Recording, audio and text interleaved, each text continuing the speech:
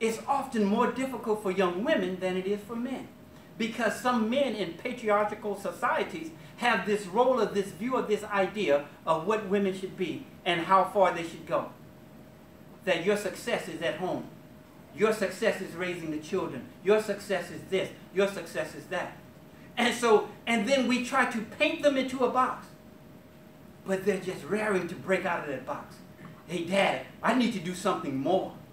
I want more for my life because I want to be in a better position to help you when you're older. I can't do that at home, Dad.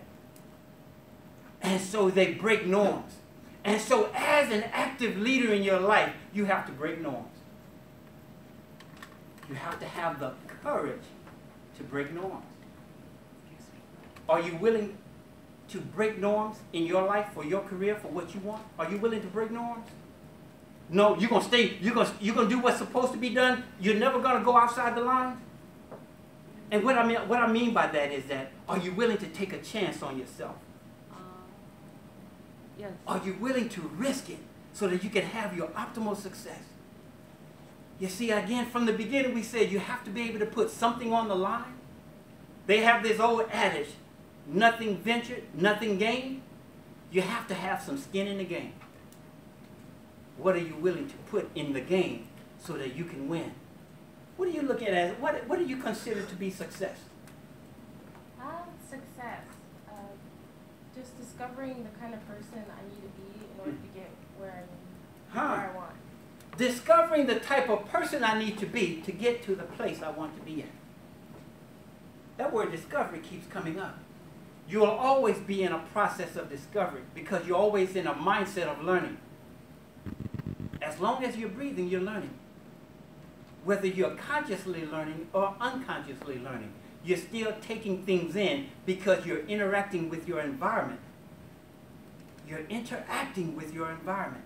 Therefore, you're always learning, consciously and unconsciously. So what do we do with that conscious and that unconscious learning? How do we combine them? Because this is how you use unconscious learning. There are things and situations that that come upon you that you've never been exposed to in your life, but you tend to know how to deal with them. It's based on unconscious learning. No one had to teach you, but you learned it through observation. So learn to be an observer of your environment. Observe people. Observe habits, especially your own. Especially your own habits. So that you can have what you need to get to the place where you need to be.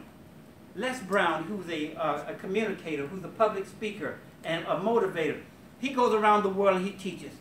And he said that he's get this course, and so people make this statement to him: what I want to do is so hard.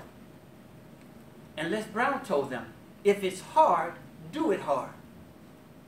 If it's hard, do it hard. That means you just need to apply a little bit more energy. You need to apply a little bit more effort in order to get the results that you want. The results that you want. So who has a question that's burning in them that they want to have an answer to? I may not have it, but it'll be good to ask it. Who has a question? Yes, sir. So, how do you know that being an effective leader is really valuable? And let me ask a more specific question. Mm-hmm. Is being a leader always valuable for everything that you do? Mm-hmm. For all, what you value. What if what you value, might not entail being a leader, or might be following something, even if it's a higher cause. Mm-hmm. And that causes everybody not to necessarily be leaders of their own design, but of somebody else's design. Mm-hmm.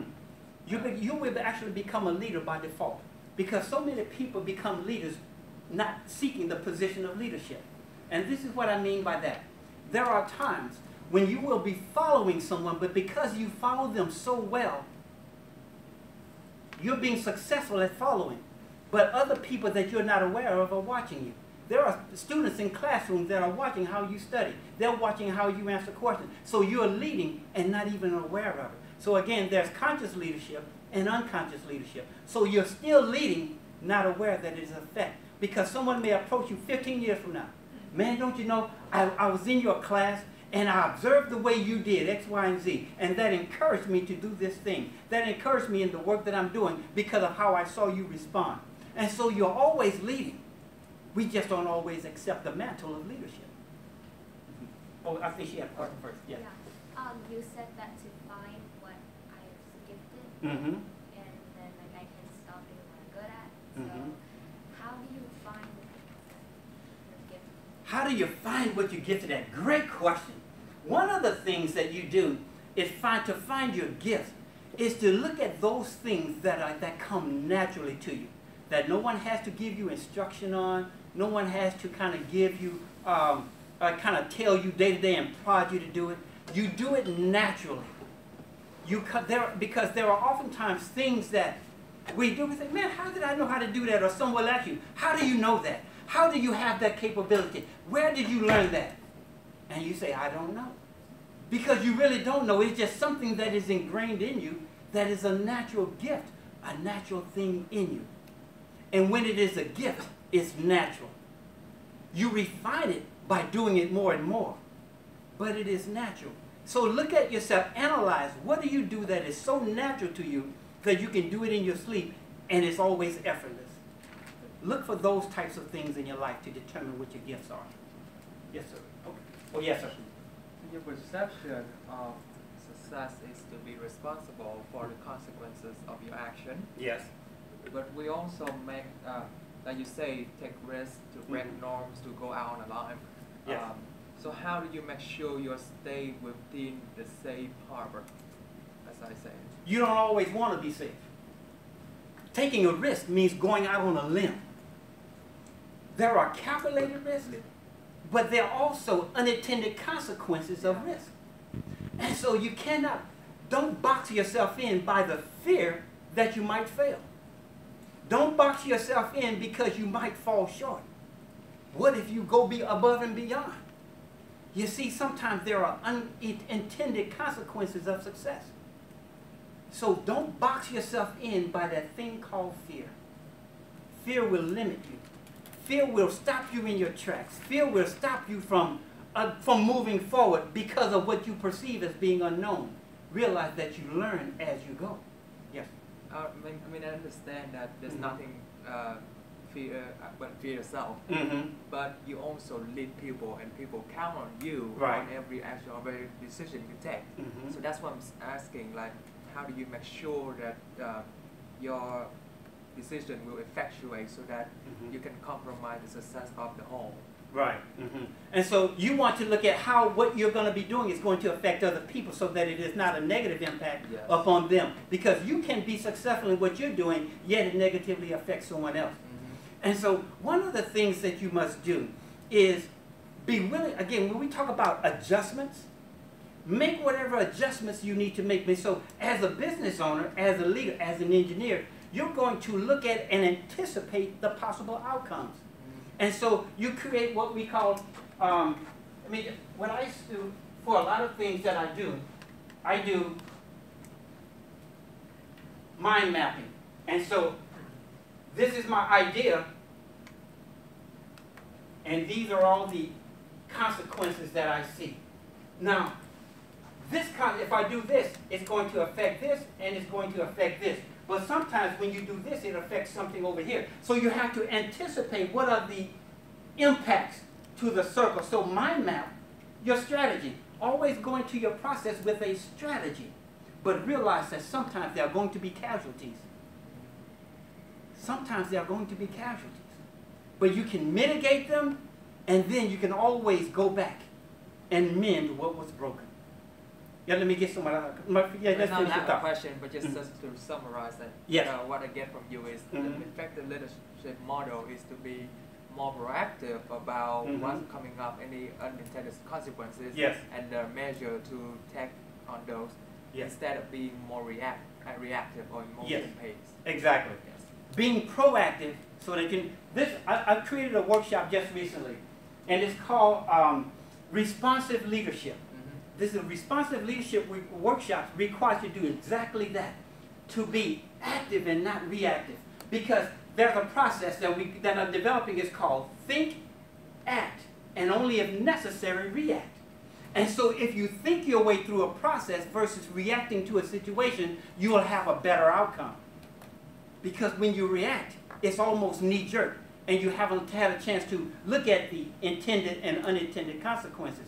So if you think before you act, you won't have to react. Reacting is only a last resort in your process. Yes, sir. What do you think about our weakness being our strength?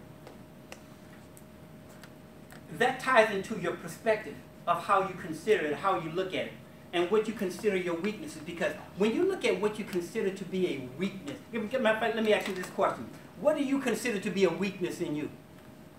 Procrastination. Procrastination. Okay. And so, what you can do is, we talk about tweaks, adjustment.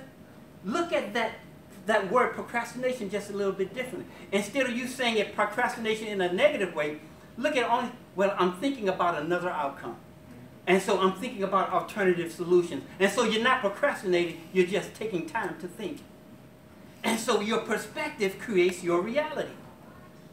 Think about your situation and what you want to accomplish in the long term, so that you don't put negative connotations on what you're doing. Therefore, you're able to see yourself in a more positive light by phrasing what you're doing a little bit differently. Yes, sir. So, a couple questions. You mentioned that leaders are healthy mentally, physically, and spiritually. I understand the mental part is being able to celebrate your victories and celebrate others' victories, you know, without being attached to, hey, you know, I want that, you know. Being able to put yourself in environments where you aren't always on top, but you're able to bring them together for a common purpose. Physically, as in taking care of yourself, right? Also, the whole eating and the blood type. What exactly do you mean spiritually? The connecting, it's about making a connection, and the connection with something outside of yourself, and being in harmony. Because there is a thing called alignment. And if you're in alignment with your environment, and the atmosphere around you is conducive to you being your optimal best, that's spiritual awareness and spiritual alignment with what you're going. Now, as a pastor, I have one perspective that I have. But as a teacher, I have another perspective, but they're pretty much aligned. But what I want to tell you about the spiritual alignment is that you have to be in harmony. Your actions align with your thoughts, and your thoughts reflect your reactions. So can I ask a question out of that? Yes. So then, why is leadership valuable? Because of that, if we have to think about, you know, our actions, but we also have to think about, well, what am I thinking about? So that they're aligned. Well, you know, we're here all assuming that leadership is great, but why do we assume that leadership is important in, you know, in this world? Right. And it is important because like we said, every person in this room came up with a different definition of leadership, but they were all similar. And so we look at what is similar and what we have in common versus what is dissimilar about ourselves. And so leadership is that same way. We have a different, we're all bringing different perspectives to the definition. And so it will mean something different to all of us. However, the outcomes can be the same. I get what I want. I have what I need. I'm becoming who I want to be. I guess I'm just asking, you know, is becoming what you want to be the right thing, or is that good for you or other people?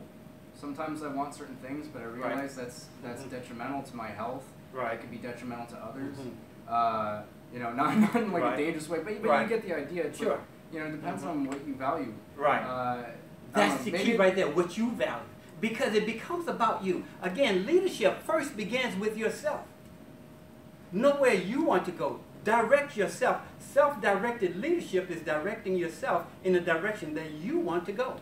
And so when you concern yourself with where you're going, and if your mindset is that I'm going to be successful so that I can help others, then all of your actions are going to be in alignment with that mindset.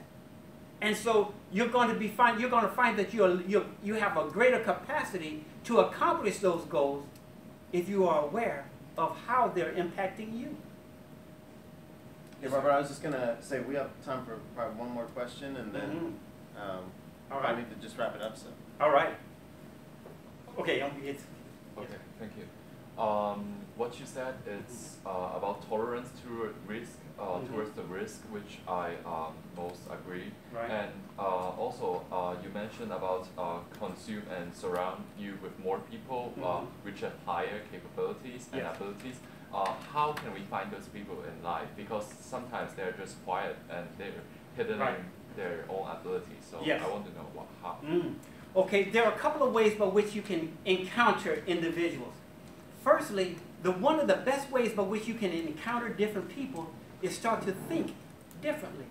Because I want to plant this into your spirit. You are a magnet. You will attract to you most often what you think about.